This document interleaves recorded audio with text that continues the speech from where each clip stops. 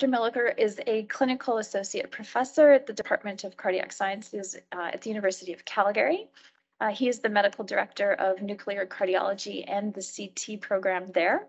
He completed his internal medicine and cardiology training at the University of Calgary and then went on to do fellowships in advanced heart failure and transplant at Stanford and advanced cardiac imaging at Cedars-Sinai. His clinical work includes nuclear cardiology, cardiac CT, and advanced heart failure. And his research interests include advanced cardiac imaging applications in patients with cardiomyopathies, as well as epidemiology in heart failure and cardiac transplant patients. So we welcome him here today. We look forward to your presentation, Dr. Miller.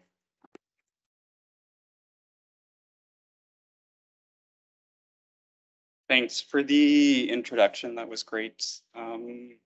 So today I'll be talking about AI applications in cardiac imaging. And that's because I thought I couldn't come here and talk to you about nuclear cardiology because you know so much. And I can't talk to you about heart failure and transplant because you know so much. So I thought I'd try to do something that maybe there's something I have to offer.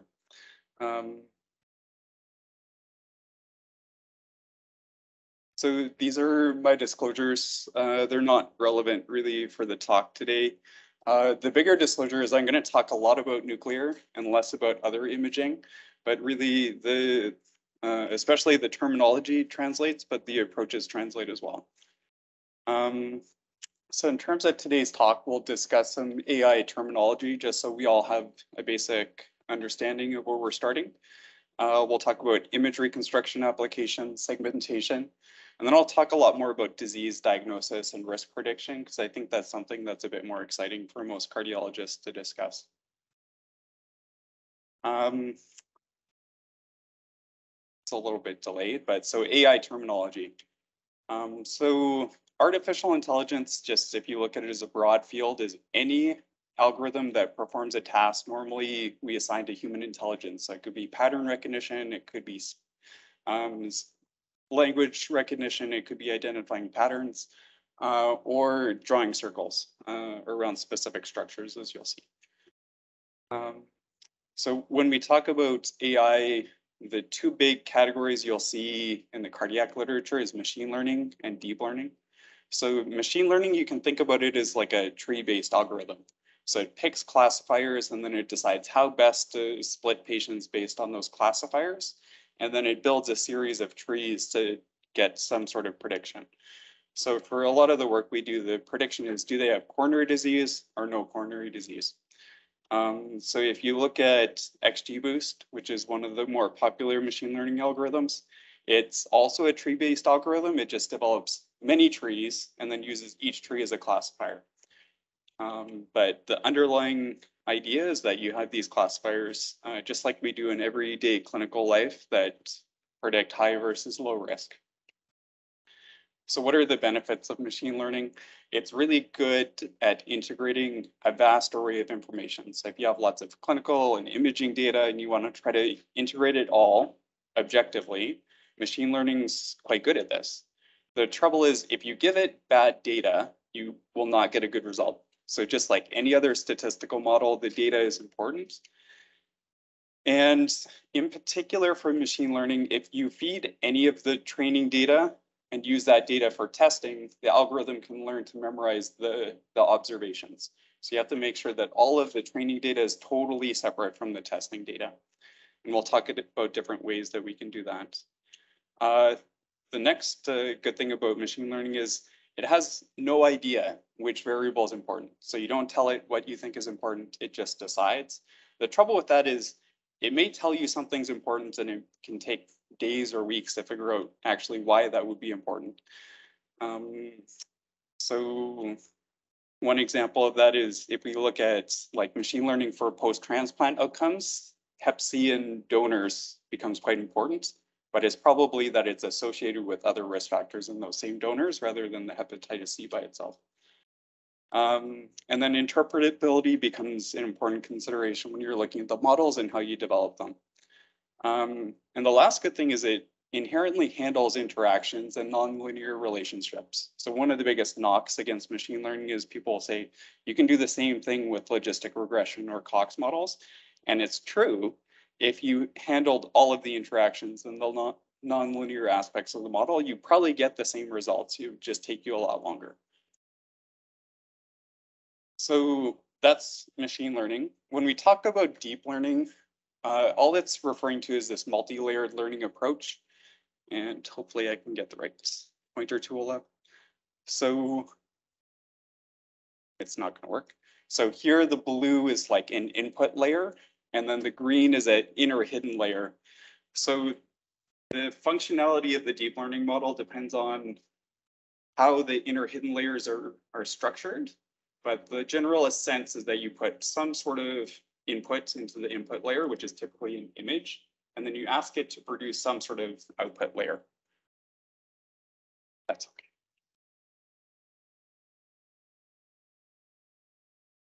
So as I was saying, the structure of the inner hidden layer sort of determines what you can do with the specific deep learning model.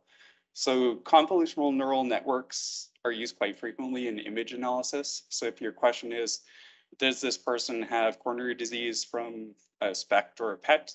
Convolutional neural networks are usually used as the architecture. So all that's important about a convolutional neural network compared to other neural networks is only the nearby nodes talk to each other.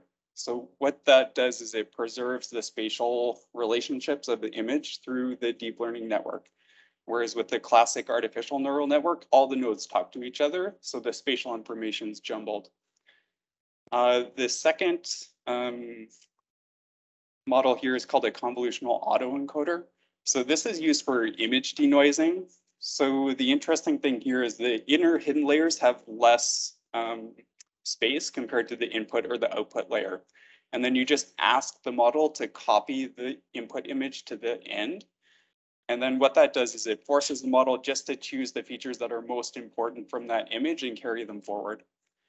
And then the UNet I put up here, because we'll talk about it a little bit, is a specialized autoencoder. So it has these skip connections that take the fine details of the input image and just copy it directly over to the output image. And that produces some denoising, but also preserves that image detail towards the end of the model. So what are the benefits of deep learning? You can do direct image interpretation. So you just map each portion of the image to the input layer of the model and then task it with something through the model. It identifies latent image features, which is both a benefit but also a downside. And then it also has no preconception about what's important. So here explainability is really critical because you could have a model that works really well, but it might not be identifying what you think it is. So this was a model that was trained to identify either non-COVID pneumonia or COVID pneumonia. And then they built in gradient class activation mapping. And what that does is it tells you what portion of the image the deep learning model is identifying as being important. So here, if you look, you can see in the normal patient, it's identifying X-ray tags, lack of central lines. Really, nothing inside the lungs was important to this prediction. The things that were important were the patient position. So you can figure that out from how much of the table is visible. So if they're supine and being imaged in the ICU, you get some activation from the COVID across the bottom, and it's seeing central lines. Lungs were totally unimportant, but it was really, really accurate. So explainability is really critical for deep learning models, or else you have no idea what it's seeing. So moving on to, this is training and testing. So people will talk about cross-validation, and they'll talk about 5- and 10-fold cross-validation. But the general idea is that you're picking people randomly to be used for training and testing. And then you do that multiple times so that you avoid variability that's related to just who was picked for testing. So this is one outline of what 5-fold cross-validation might look like, where you have some patients from each of the sites included in training and in testing.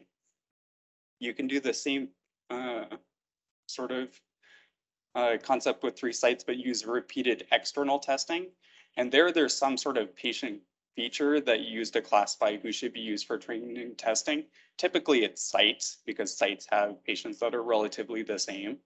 And you just use one site only for testing and then use the remaining sites for training. But most important thing here is, again, you don't have any data that's used for testing available during training, or else it will be memorized at some point. So this is another approach that can be used specifically for transplant. So we have like huge transplant databases that are really representative of lots of groups, but sometimes it's hard to figure out exactly which site is important. But more specifically for transplant, over time, the patients who are undergoing transplant have changed quite a bit. So it's actually more important to select people by year rather than by site, because by year gives you more specific information for that transplant year. So this was a project that we did in the UNOS database, which is anybody who's received a heart or heart-lung transplant, but here we just looked at the heart transplants. And we looked at two different methods for training and testing. So the first is shuffled. So this is like cross-validation, where we use patients from all of the years for training and testing and just chose them randomly. And then we did rolling cross-validation, which is like simulating prospective applications. So what you do is you select some patients for training and then you test it in the following year. So just like we would develop any sort of statistical model and then apply it prospectively, this was simulating that, but just with machine learning. So the important thing here is if we did shuffle tenfold cross-validation, our accuracy was fantastic. So this was prediction for 1 year mortality, and we were getting AUCs of 0.89. But when we looked at that rolling cross-validation, which is simulating prospective application, the AUCs are 0.6. So this gets to the point of you have to understand what's making your patients unique. And it might not just be sites, it might be changes over time that are also important. And the last terms that you might see, and I just wanted to introduce briefly, is supervised learning versus unsupervised learning. So supervised learning, you tell the model what you want to find out. So again, it could be, do patients have coronary disease, yes or no? And that's your target, is like try to predict coronary disease. With unsupervised learning, there's no specific target. You just give it a data set and say, try to make groups out of this. And this is interesting if you want to do patient phenotyping, because it doesn't have any preconceptions about what should be the grouping factors. So it can give you some insights into the patient population, but it's not specifically being used for an outcome prediction. So it's not necessarily the most efficient for that. It's more efficient for phenotyping. So moving on to some applications. So this is a paper that looked at image reconstruction, and this was a denoising algorithm essentially. So what they were doing was trying to see if you could do lower doses of SPECT images and reproduce the same outcome as a full dose. So this is a pretty typical application for image reconstruction in nuclear because we're always very concerned about radiation dose. So here what you can see is on the top row, it's the standard dose images. The second row is the half dose images, and then quarter dose and 1/8 dose. So as you can see, as you decrease the radiation dose, the image quality is substantially reduced. And then from the bottom, what you get is the predicted full dose from the half dose reconstruction, the predicted full dose from the quarter dose, and predicted from 1/8 dose. So you can see that by applying this deep learning model for improving image quality, you can regain some of the image quality that you lose by decreasing radiation. So this has a pretty obvious clinical application that you could just decrease your radiation dose by half and get images that are pretty much the same as a full dose image. So it's pretty clear implications for improving patient outcomes or patient radiation doses.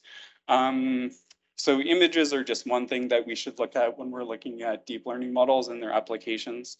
There's a lot more quantitative analysis that you can do to see how similar those images are. So this study just looked at the Pearson correlation.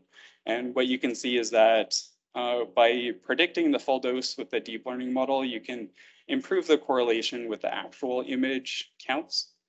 And really, by the time you get to a quarter dose with the predicted full dose, it's pretty much the same as an actual full dose image.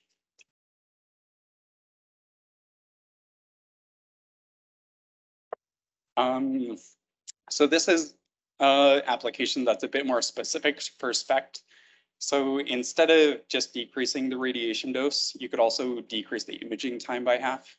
So here, what they did was they simulated either missing frames from the acquisition, or which is sort of this FP, full projection prediction, or full time. So you can have the same number of projections, but half the time. So that's essentially simulating a half dose just by getting rid of either the projections or the time per projection.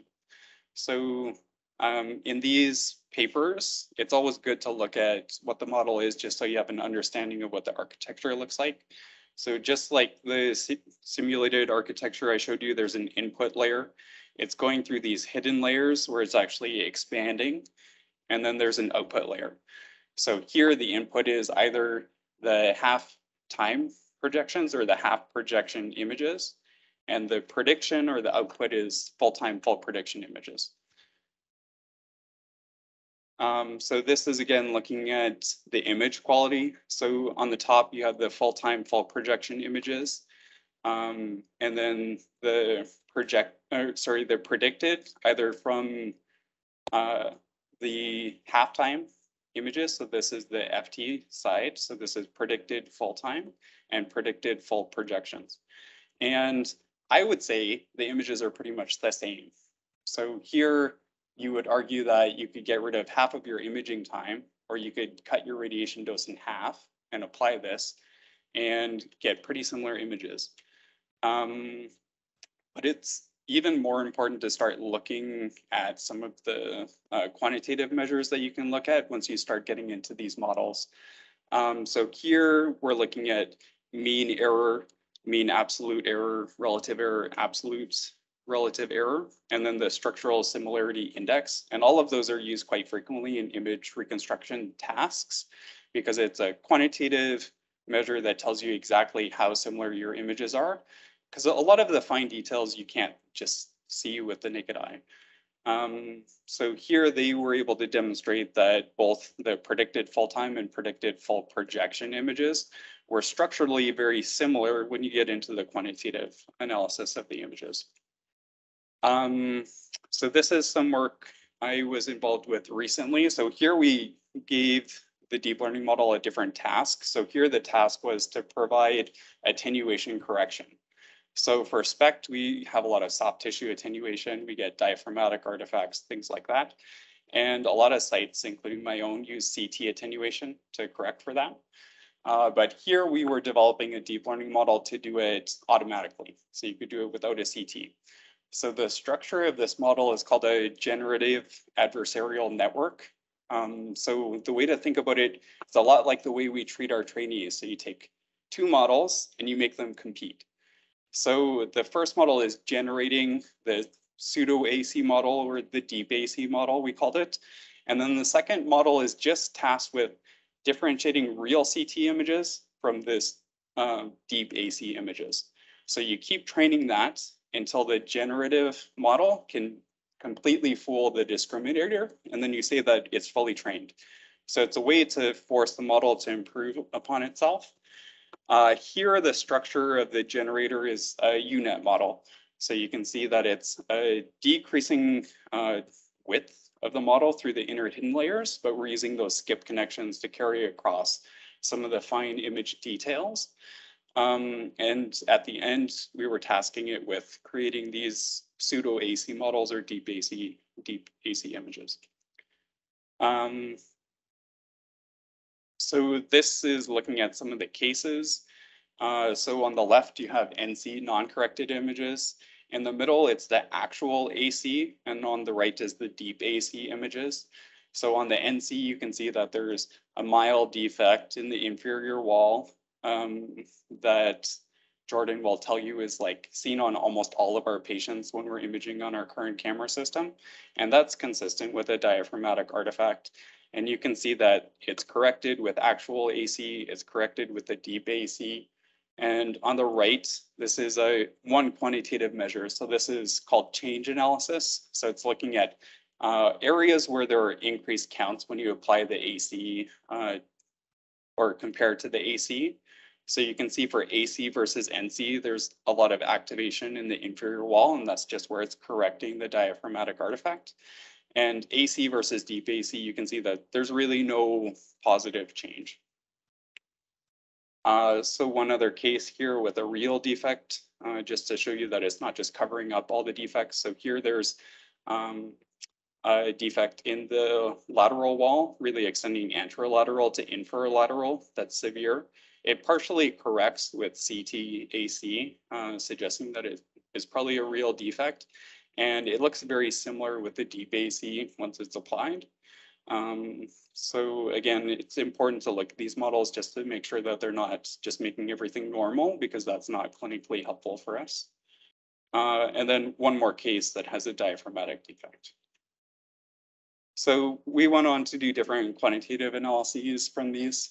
So this is the change analysis for the whole population, just showing that positive change is much lower for AC versus deep AC compared to AC versus NC, suggesting that there aren't a lot of residual defects that AC is correcting. And then I really like more firm clinical outcomes. So we looked at diagnostic accuracy. So in this population, we included a cohort of patients that went for cath and a cohort of patients that were low likelihood and really had no reason to have coronary disease that we just assumed were CAD negative. So here we showed that the diagnostic accuracy for ACU was significantly higher than NC, so AC of 0.81 compared to 0.7. And the deep AC model was really not significantly different from AC and only slightly decreased compared to AC, so AC of 0.79. This slide is to just hammer home the point that you really have to look at the output of the model. So this was an early version of the model. And on the left is the actual AC image, and on the right is the deep AC image. And I think we can all agree that this would make no sense to see clinically. I assume everybody's here looked at polar maps before. Although we use a bullseye to score them, it's not supposed to have rings like an actual dartboard. So this was related to how it was upsampling towards the end of the hidden layer. So again, it's really important to look at the actual image outputs for these before you start applying them clinically, because especially the GAN model is prone to this type of artifact. And just to make everybody more uncomfortable, it's called hallucination artifact when it generates these like pseudo image artifacts. Okay, so moving on to segmentation. So this is work from David Yang. And he's kindly posted it all on GitHub, but this is a deep learning model that segments echoes. And they've done several studies, but the basic workflow is you start with an echo. They classified all of the image acquisitions or the view classifications. They crop the data and then feed it these mini loops. And then the deep learning model was trained to segment from expert reader segmentations. And then they looked at the actual correlation between predicted and actual outcome. So here, looking at the correlation between different volume measurements, you can see that the correlations are pretty good.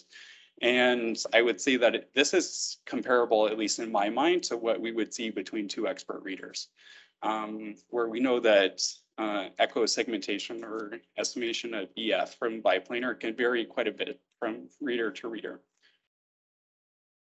They also looked at whether or not this model could identify abnormalities. So the first is, can it see pacemaker leads? And the answer is yeah. I mean, that's not the most difficult task. But the important thing here is when you look at where the deep learning model is identifying pacemaker leads, it's actually in locations that pacemaker leads would exist. Similarly, it can be used to predict left atrial enlargement, left ventricular hypertrophy. And when you look at the GradCam maps, it's locating to areas that would make sense. So for the LA prediction, it's mostly in the LA, a little bit in the left ventricle, sort of makes sense. And for LVH, it's really just seeing the myocardium. So this is exciting because they did the first randomized trial, so it got a lot of press at ESC. So this trial was, they took scans and then randomized it either to AI doing the segmentation or a sonographer doing the segmentation for the EF. And then they gave it back to cardiologists, didn't tell them who did what. And they asked, like, how frequently do you change your ejection fraction by more than 5%?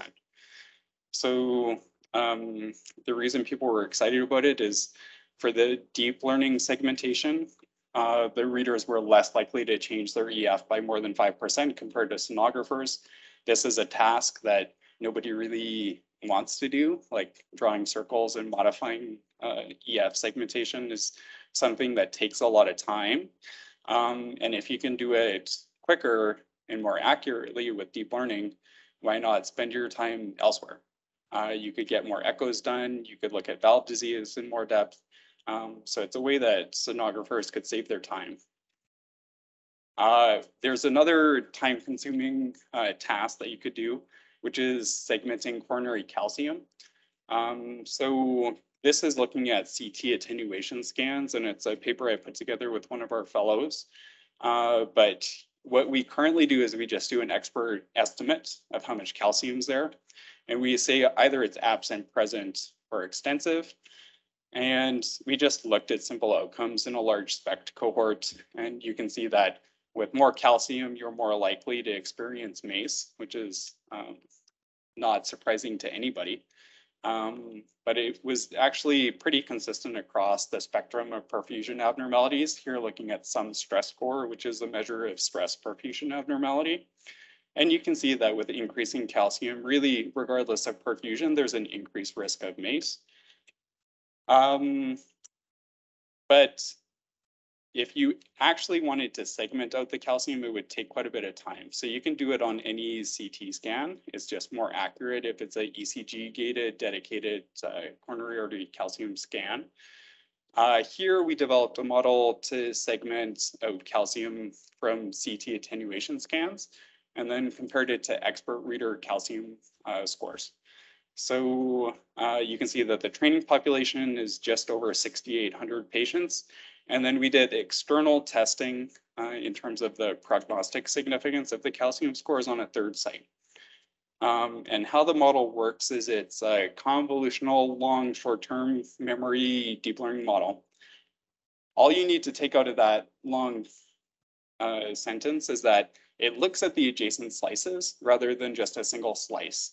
So just like any of us look at a CT scan or any imaging, the adjacent slices can give you information in terms of whether or not something's artifact or it's metal. So this deep learning model was trained to do the same thing, where it looks at the adjacent slices and maybe it gets rid of calcium that's on one slice and then disappeared above and below.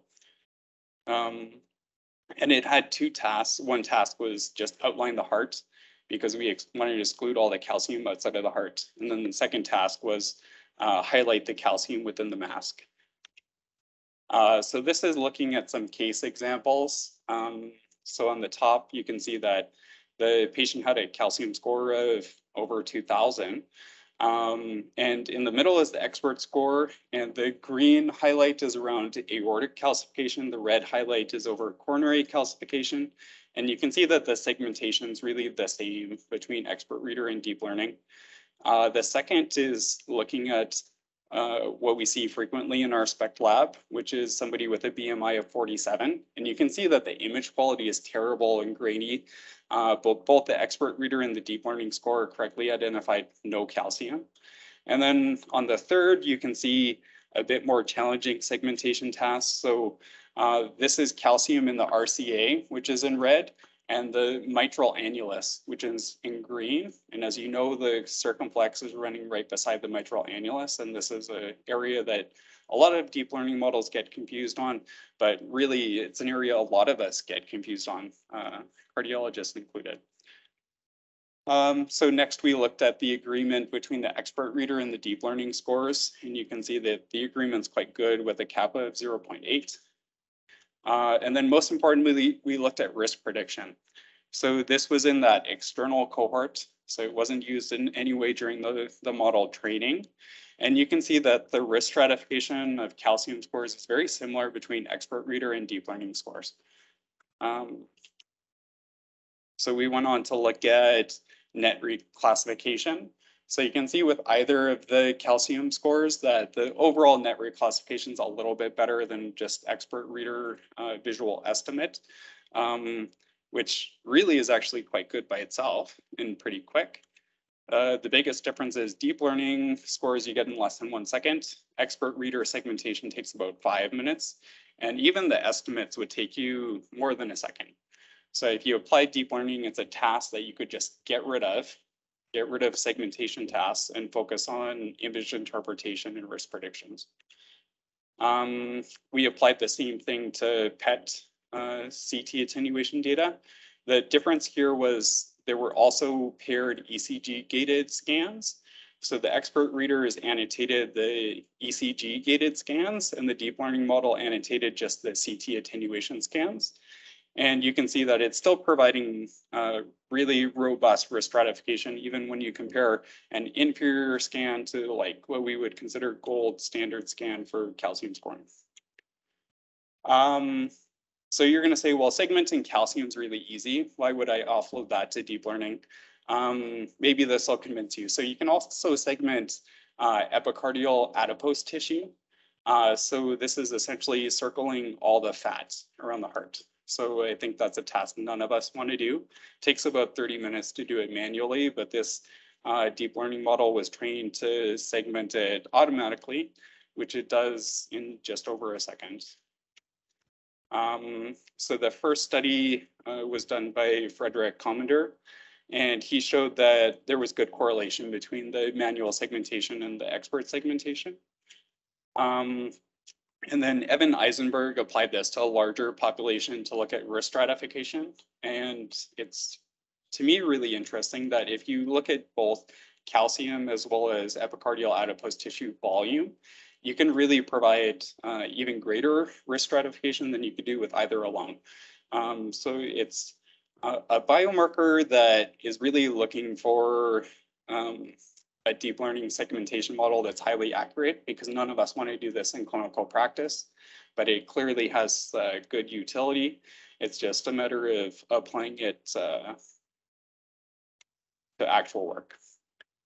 So moving on to something that is hopefully a bit more exciting for people. This is disease diagnosis and risk prediction. And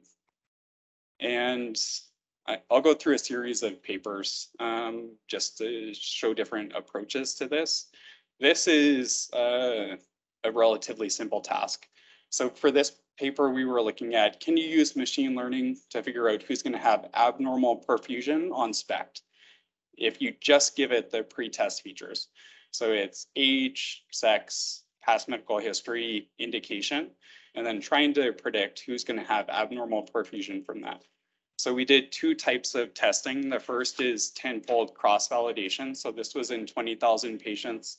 And as you can see, it's sort of random assortment to who's used for training, testing, and validation. And then we also did external testing where we added 2 sites, 9,000 patients, totally separate from the model training process. And we used XGBoost for this. So on the left, you can see the prediction performance for abnormal perfusion, AUC of 0.83, just because the text is pretty small for you. And pretty typically, the prediction performance will drop off in the external testing, but you can see here that it's still significantly better compared to the CAD clinical model, which is the CAD consortium clinical model, or the updated Diamond Forrester model, or the CAD basic model. And so potentially this is something you could apply to select patients for stress first imaging to decrease radiation dose. So if you know they're going to have normal perfusion and you really want to do a SPECT, those patients could be stressed first and then probably skip their rest scan. Or you could say, well, maybe we should do a CT instead because I know perfusion is going to be normal. Maybe CT will give me better information, but it's potentially a way to help us improve non-invasive test selection. So as soon as you start talking about test selection, you have to talk about calibration. So there's different ways to graphically describe calibration, but the concept is how well does your predicted risk match your actual risk? So here we looked at deciles of score, and in the blue is the predicted risk, the red is the actual risk. And you can see that there's, sorry, I got that backwards. Blue is actual, red is predicted.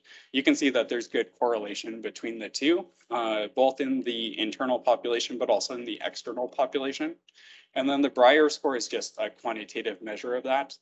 And usually you want it closer to 0.1. But it's important to look at both the training and the external testing populations. So for XGBoost, it has a cool feature. It'll tell you which predictors are most important in the prediction. So this is good to look at just to make sure that it's not identifying something that makes no clinical sense.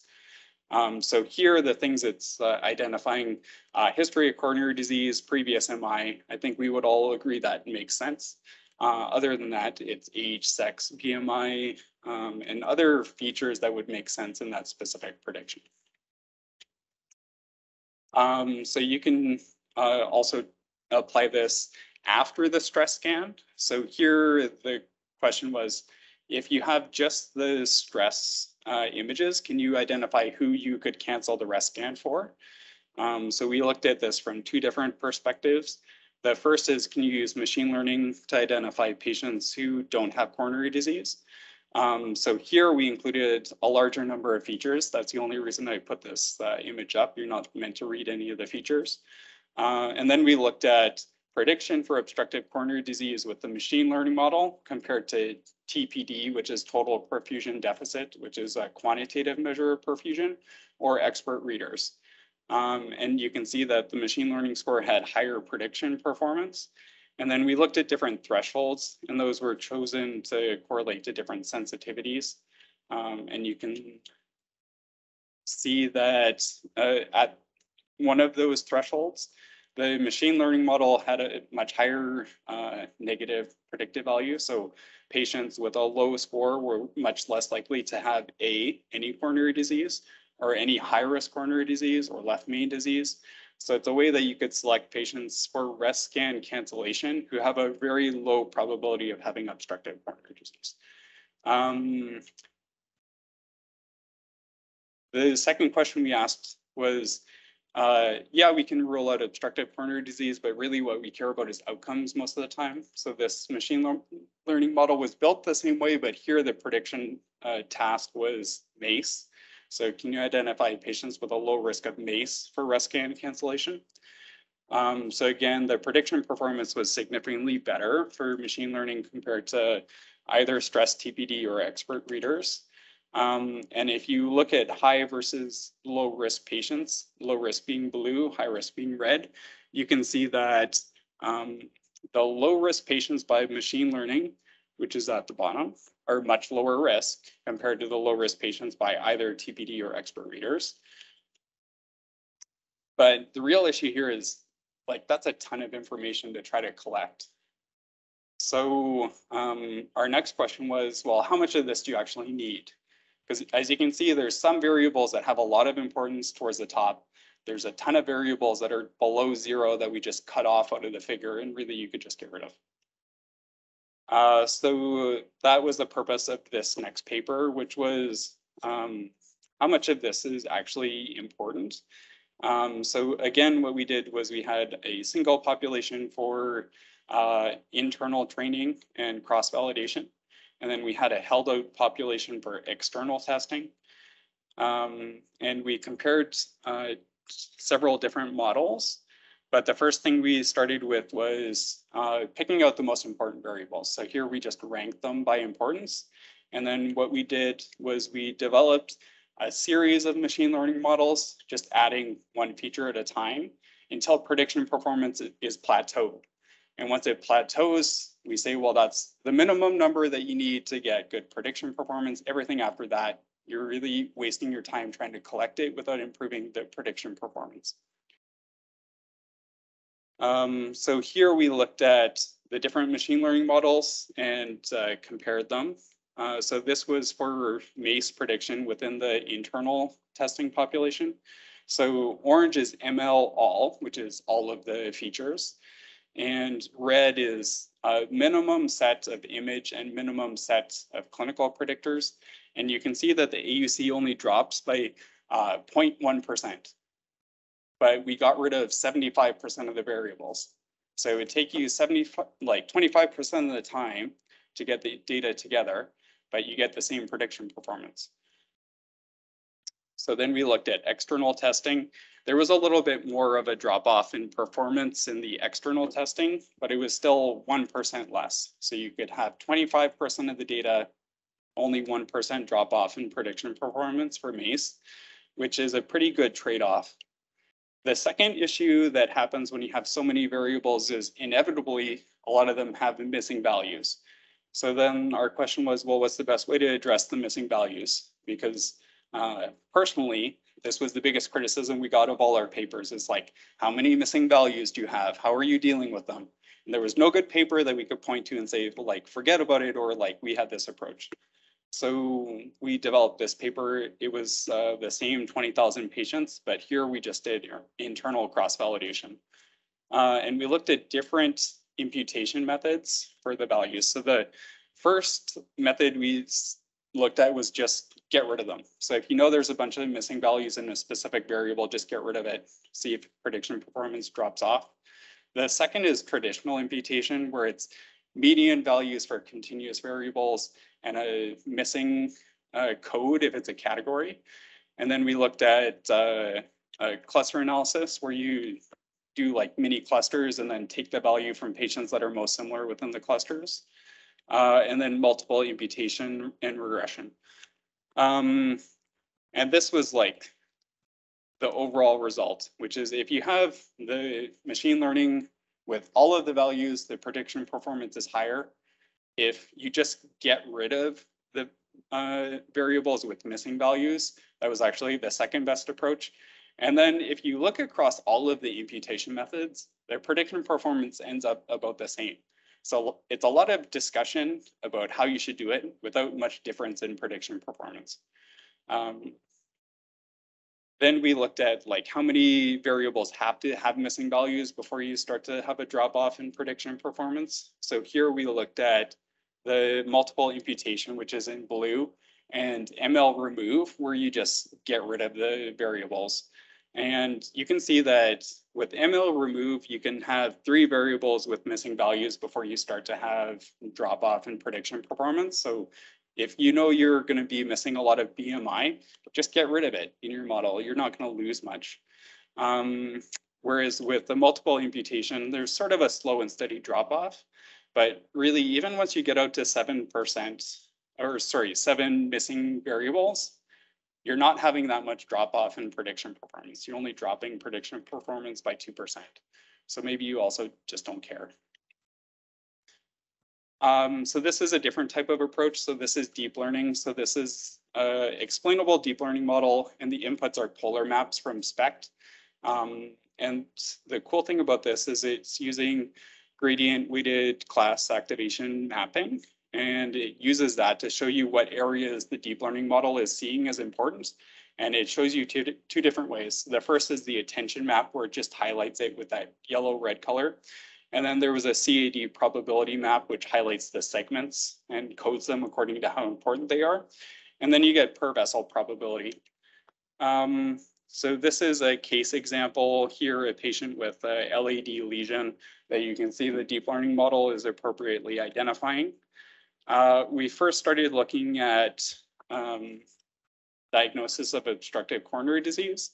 So you can see that CADDL, which is that explainable deep learning model, has improved prediction compared to TPD or expert reader. And if you pair this specificity so that it matches expert reader, the sensitivity is significantly higher with the deep learning model. We also did external testing with this, and that held up in external testing in terms of the prediction performance. But when you get these results, the question is like, really, what are you going to do with it? So this is a case where there's a defect in the inferior wall that's partially reversible that I think all of us can see, which would make us think RCA disease. But here the deep learning model is saying, well, actually the apex is important too. And I think there's a high probability of LAD disease. So maybe readers could look at this and like increase their probability that there's LAD disease. This patient ended up having distal LAD plus a mid RCA lesion. So the deep learning model was correct. And then if you look at this image, you'd say, well, that's kind of noisy. I think some of us would have trouble saying it's a normal scan, but deep learning says it's normal. So maybe you'd look at that result and like decrease your scoring. So we developed this study to try to assess whether or not readers could use that information to improve their predictions. So here what we did was we had 3 readers. We got them to read 240 cases the same way we'd read any spec scan. So they got the clinical data, they got the ECG data, and they got the stress results and the perfusion. And they scored them per vessel. And then they repeated the whole thing, but with an explainable deep learning prediction. And the question is, are you going to do better when you get the explainable deep learning result? So this is looking at prediction performance for coronary disease. So you can see that the expert readers with deep learning had improved prediction performance compared to the expert readers without deep learning, with AUC of 0.78 compared to 0.75, so 3% improvement in accuracy. And if you look at each reader independently, you can see that all of their prediction performance trends up for each of the readers, with one reader significantly improving. So if you look at each of these readers individually, you'd say, well, the first reader has some improvement in sensitivity and some improvement in specificity. This is like an AI believer. If the deep learning model tells them it's abnormal, call it abnormal. If the deep learning model tells you it's normal, you call it normal. The second person is like using AI as a rule out. So if the deep learning model says there's something there that you don't think is there, you're not going to believe it. So your sensitivity doesn't improve. But if the deep learning model tells you it's normal, and you think it's maybe normal, you call it normal. So it's increasing your specificity. The third person is sort of a little bit sensitivity, a little bit specificity. I'll call them a cautious skeptic. So this gets into like the psychology of how people interact with machines in general. So the other thing I'll say about this paper is this was the first time those 3 readers used the model. And you would think that the more you use it, the more improvement in prediction you would see, because you get used to sort of how the machine or the deep learning model works.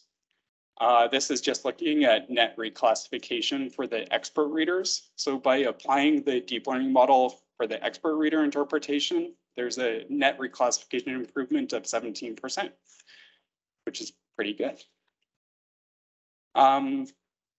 So I want to leave time for questions, so I'm going to go through this pretty quick. This is the same model. Here we said, instead of telling us if there's coronary disease, tell us if somebody's going to die, because that's important. So here was death or MI. We did both this internal cross-validation as well as external testing. Here it was the external population with 9,000 patients.